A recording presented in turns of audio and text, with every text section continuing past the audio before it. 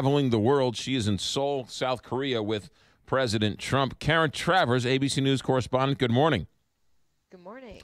So what happened in Texas seems to be overshadowing Donald Trump's trip so far to Asia. Yeah, I mean, I'm not back home, so I don't know how the headlines are playing out back there, but certainly the president talked about it yesterday morning, and he was asked about it today. He wasn't talking about it impromptu. For him, the focus certainly was on North Korea today and trade issues, and we heard him talk several times, and North Korea definitely the top of the president's mind, definitely at the top of the agenda. So we're getting some clips back here. Was he apologetic when he first became and elected president? They're getting some attention here for that clip here.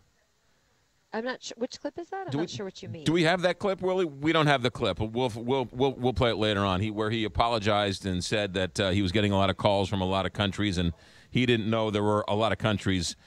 Listen to this, Karen Travers. The relationship with Shinzo got off to quite a rocky start because I never ran for office, and here I am, but I never ran.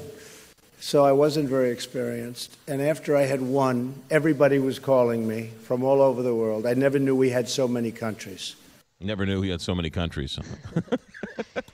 You know, very Trump way of talking about things. Yeah, that was at the dinner with Shinzo Abe, which I think was the other night now. Okay, kind of losing right. track of days and time zones here. But, talking about how he was the one leader he met with before he was sworn in, and maybe that broke some protocols by doing that meeting while he was only the president-elect. All right, sorry about that. I just thought it was too funny to pass up. No. So what's the goal in South Korea? What is he trying to do?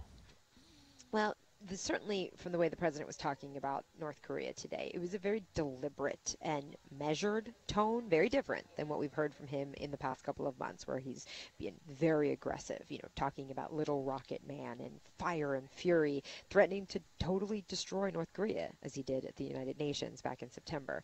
Instead, today, the president was talking about responsible nations, which he says has to include China and Russia, to call on North Korea to end its nuclear weapons program. And the president said it's time to act with urgency. And it's just notable that he didn't use some of those same words and tone that we've seen from him in recent months. Has the White House explained why he is toning down the rhetoric a little bit?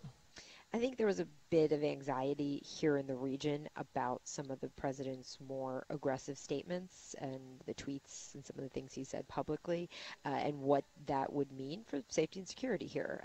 We were paying close attention to what the president said and how he said it, but certainly paying attention to see if there was any message from Kim Jong-un, to basically let President Trump know that he's listening. So far, we haven't seen that. Yeah.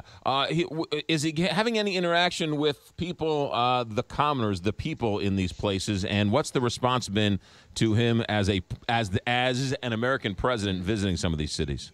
There were, many people lined up along the motorcade today, waving flags, some demonstrations. Some of the demonstrations got sizable. There's a concern here about the saber rattling over North Korea, because obviously this is just 35 miles away from the North Korean border. This is directly in the line of fire, and concern about the president's rhetoric maybe pushing buttons and not taking the diplomatic route.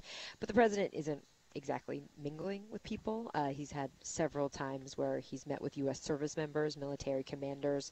That's him getting away from the diplomatic side of this trip.